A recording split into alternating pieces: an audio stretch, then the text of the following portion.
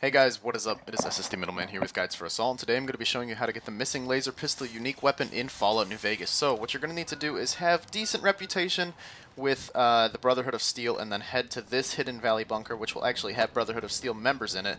They're going to ask you to complete a quest where you will have to get rid of an NCR member from the Brotherhood of Steel Hidden Valley, and then once you do, come talk to Knight Torres here, who's like the receptionist at the armory, and ask her about if there's anything you can help her with. She'll let you know that there is a laser pistol that has gone missing, hence the name Missing Laser Pistol, and she will ask you to go look for it. So once you talk to her, come talk to this paladin here that is sitting right behind her at the firing range, and he will let you know that the last person he saw was Initiate Stanton. So now to find Initiate Stanton, you can usually find him in the classroom on the same floor right here. If he's not there, he's probably wandering around, or it's nighttime, so wait till daytime and you'll be able to find him. So ask him about the laser pistol. He'll tell you that him and his friend had snuck out the other day, and they were going to Scorpion Gulch to fight some scorpions, but there were too many, they got overpowered, and he ran away dropping the pistol. So, you're going to want to head to Scorpion Gulch right here, and on this rock right in the middle of it will be the missing laser pistol. I'll show you the location right here in a minute.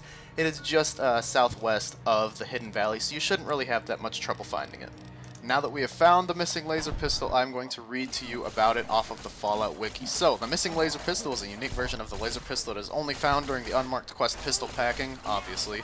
It also has the same stats as the standard laser pistol, with the exception of lower damage and critical damage. So, as you can see, the missing laser pistol is not a weapon you would go for to be running around using all the time because it's just so awesome.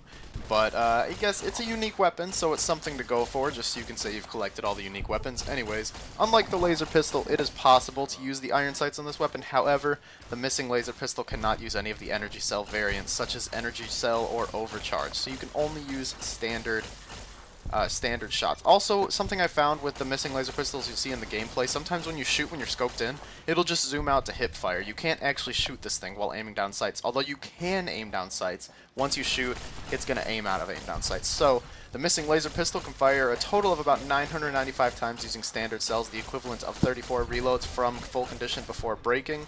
Obviously, you can only fire standard cells like it stated before. And obviously the pistol won't appear until the proper sequence of conversations have taken place. You cannot just go to Scorpion Gulch and find it there. You have to be doing the quest to find it there. That's why it's so important. Some notes about it: as it is a quest item, the weapon will not be removed in instances where your weapons are removed from your inventory while entering certain locations, such as holdout weapon locations, or the Sierra Madre.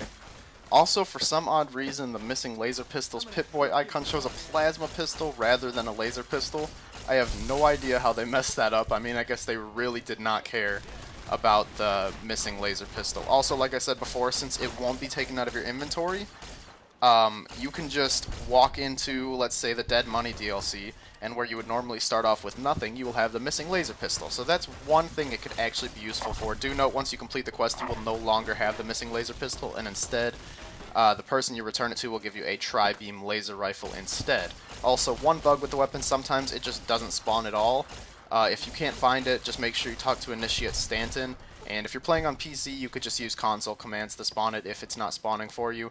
And yeah, that's pretty much all I have to say about the weapon. It's not that great, but it is a unique weapon. So if you're going for all of them, you gotta go for this one too. Anyways, thanks for watching the video, guys. If you enjoyed, please leave a like, rating down below, and subscribe to see some more videos in the future. See you guys next time. Goodbye.